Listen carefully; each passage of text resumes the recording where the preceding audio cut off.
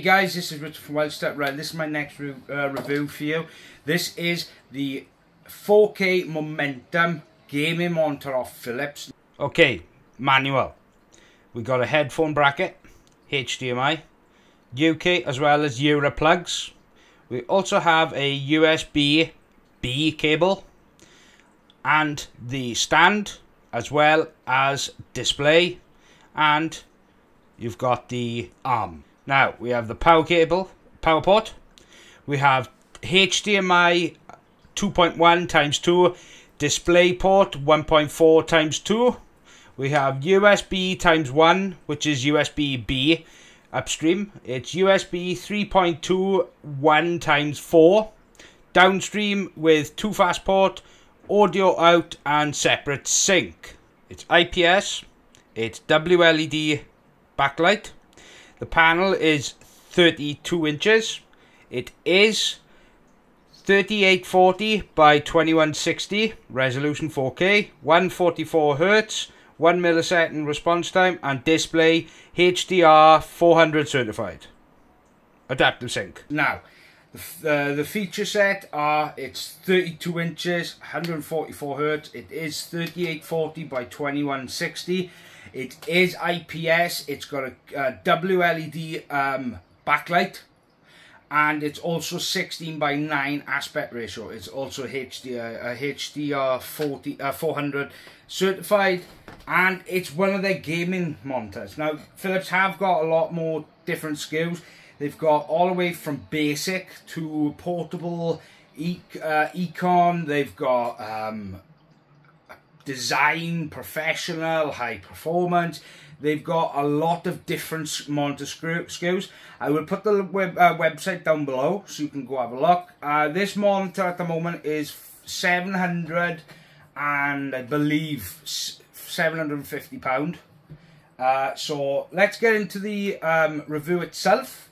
We will do some gameplays. We will show you the monitor itself and what it's like. Right, so this is going to be some gameplay of Spider-Man.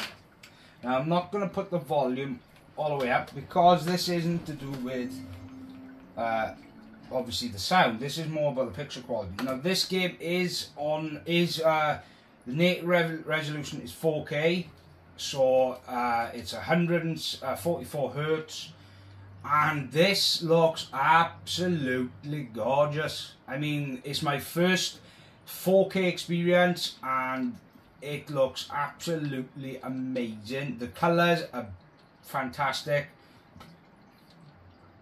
It's obviously my first 4K experience. I really do like 4K. At the moment my monitor is a 2560 by 1440 monitor, and to be honest, I'm actually a bit sad I got to give it back, but obviously it's the name of the game. It's one of those things. If I want to do tech reviews, I gotta be realistic. I can't keep everything, and to be honest, I wouldn't want to keep a monitor that's literally almost as much as just my CPU and RAM. No, sorry, my CPU, my RAM. I mean, my CPU is like £400. The RAM is like 100 quid. Then you've got my SSD, which is 1 TB. It's like 100 quid. So you're talking, this is worth more than the majority of my PC. So. The colours are fantastic. It has got a lot of different modes. What I will show you is they've got this little nipple at the back, which I do wish they would have put it a bit more. Right, here we go. Right, so this, no, wait, no.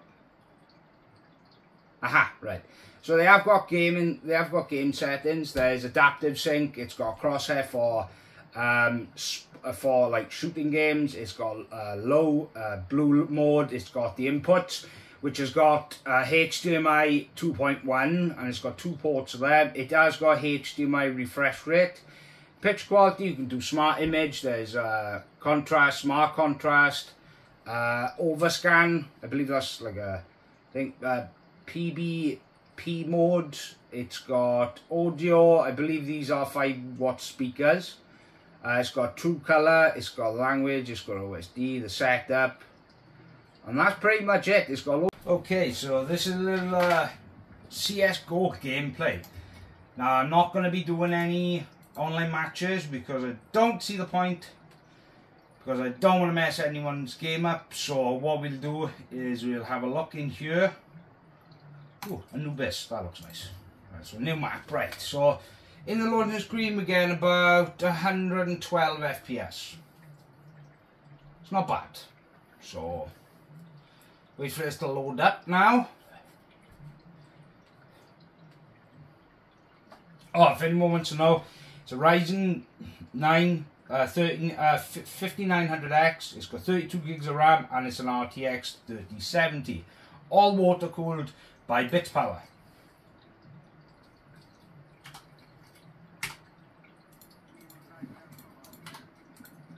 Okay, let's go. Right, so we're getting between 200, 190, 195.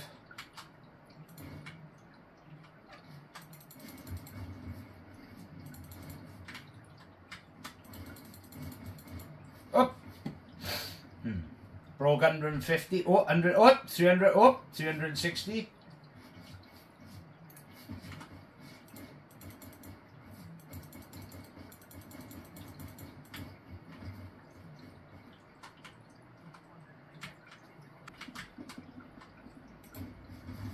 Ah, you bugger. Well, that's CSGO. Now what we'll do is we'll go back. We'll go off this now and we'll talk about if you should buy it or not. So, continue to watch. So overall, I mean, the monitor is fantastic. I like the monitor, but me personally, this obviously is my personal opinion, I prefer AOC. Because my brand of monitor is AOC. I'm used to AOC. There's one thing about this that I really do like, is that little nipple with the interface. That interface is lovely, directly in the middle of the monitor. I do like the 4K aspect, because first time I ever trying 4K. The next monitor I'm trying to get is a Porsche design 32-inch monitor.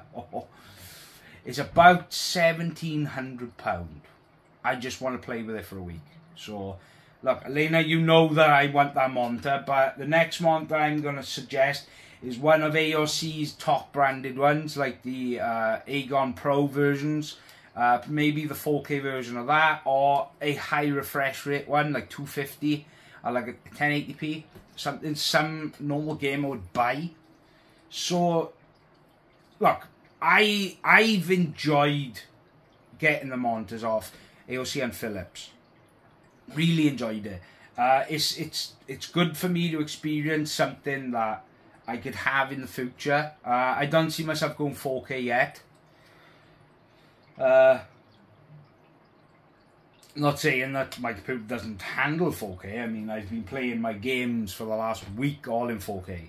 You know, that's what you call it, the WWE. There is GTA. There's my Total War games. There's my, there's a lot of games, Anno, I've been playing that in 4K, that was really nice, Anno. I had about medium settings with Anno, but it looked really nice at 4K, really nice. I was getting about 45 to 50 FPS each time, it was really nice. So, I mean, it's up to you guys. I recommend the monitor, it's very nice, the sleek, the stand, the base part of it is nice, because it's not like my monitor, which literally the base just comes out boof like that, but it's got a curve to it. It looks really nice. That's pretty much it, guys. If you want to buy it, I will leave a link down below to Philips's website, as also I will look for the actual monitor itself and I'll put links down below. This is Richard from WELSHYTECH. I hope you enjoyed. Don't forget to subscribe. More monitor reviews coming, also some air coolers from Deep Cool, and I've got more stuff coming from Thermalright and Be Quiet. So, I'll see you in the next one. Goodbye.